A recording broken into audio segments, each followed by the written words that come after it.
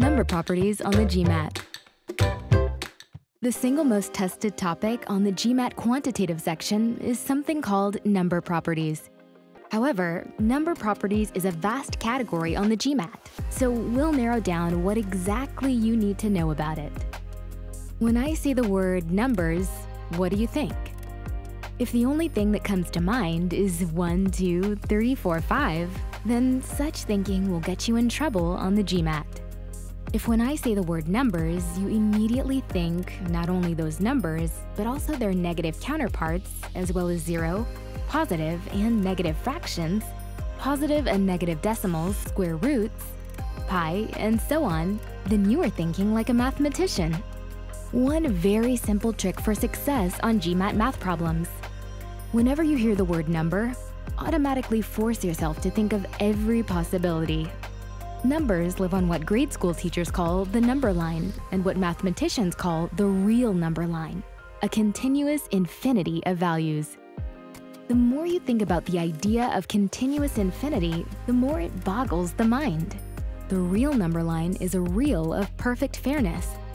The number -137/8 is just as much a legitimate number of the number line as 4. It's particularly important when you are choosing numbers to plug in to test numbers of all categories.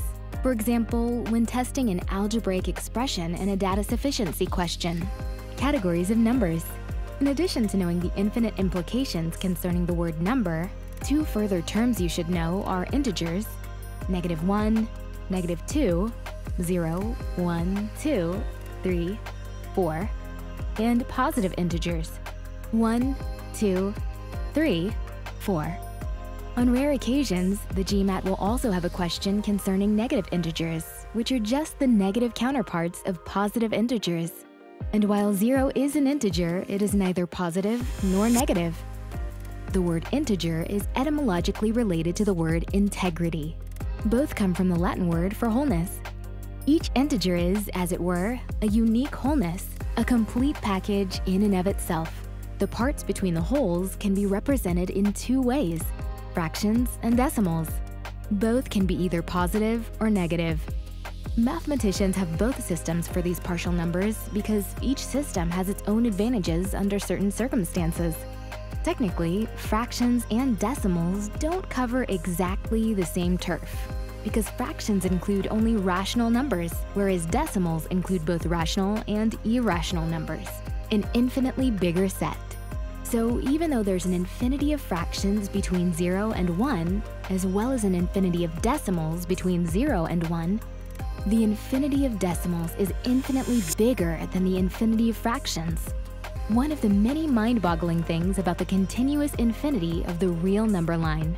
Irrational numbers include roots, which the GMAT loves to test. More on positive integers. The positive integers 1, 2, 3, 4 are also called the counting numbers.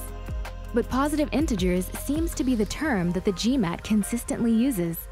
These numbers have a bunch of special properties just to themselves. Primes, odd and even, multiples, factors, remainders, etc. One of the hardest things the GMAT will ask you to do with positive integers is to count. This may sound obvious, but here, counting means problems like there are 3 boys in blue shirts, 5 boys in green shirts, and 4 girls in blue dresses. How many ways can they sit in 7 seats if… You get the point. Those arrangements and sets and combinations, that's what the GMAT will have you count.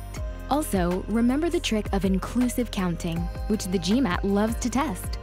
In conclusion, number properties is a huge topic. If you follow the points in this video, you'll have a good understanding of the lay of the land. Don't forget to subscribe for more GMAT tips and information. And give this video a like if you found it helpful.